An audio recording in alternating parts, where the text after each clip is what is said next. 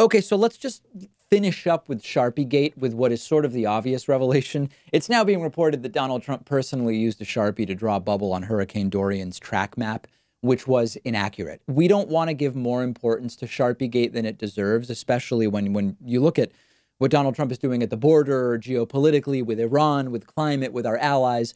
That is all so much worse and so much more impactful than Sharpiegate. But Sharpiegate is worth talking about in that it reflects a delusional and unsettling commitment to an absolutely backwards version of the truth that signals a fundamentally unwell person in Donald Trump, which won't come as a surprise to people who have been watching me for a while. So to catch you up, if you haven't followed this story, and I envy you if that's the case, Donald Trump tweeted last week that Hurricane Dorian was putting Alabama at risk. It wasn't.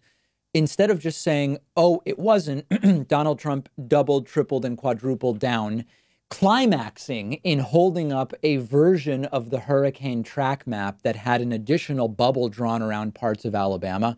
Now, this was not an official weather map, and we knew it was doctored, partially because as you go into the future, the whole way, let me see if I can explain this.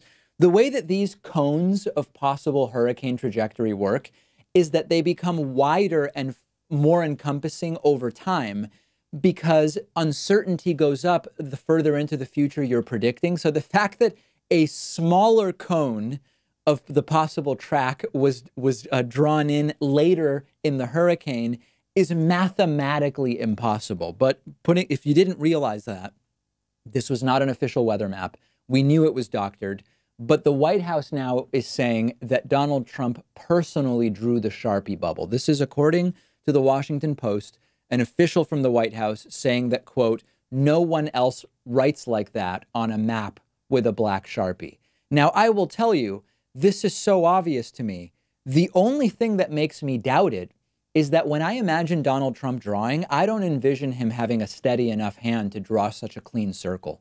Between his sort of erratic demeanor in speeches, his sniffing and huffing and puffing, his signature that looks like an EKG, I would imagine if you told Donald Trump to draw a circle that it would be a shaky circle. But other than that, of course we suspected that Donald Trump did this himself. This makes his confused denial the other day even funnier, though. Remember this when Donald Trump was asked about a Sharpie being used and he just looked away and repeated that he doesn't know?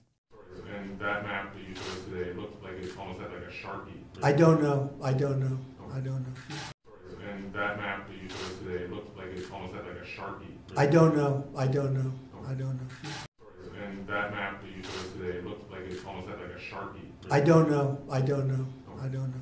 It was him. Of course it was him the whole time. And another minor flub, again, that no one would have cared about had Donald Trump not tripled down and quadrupled down on it. It's sort of like the supposedly record-setting inauguration crowd all over again, or 3 to 5 million people voted illegally for Hillary Clinton and otherwise I would have won the popular vote.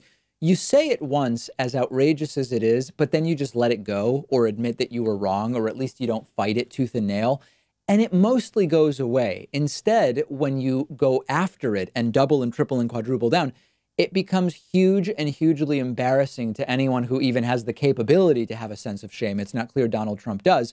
And this is just insecurity, right? When you are so insecure that you can't even admit to the most minor mistake, you really show what is actually going on there. And this is not, mind reading or speculation. It's the most benign possible explanation of Donald Trump choosing to double, triple, and quadruple down on obvious lies.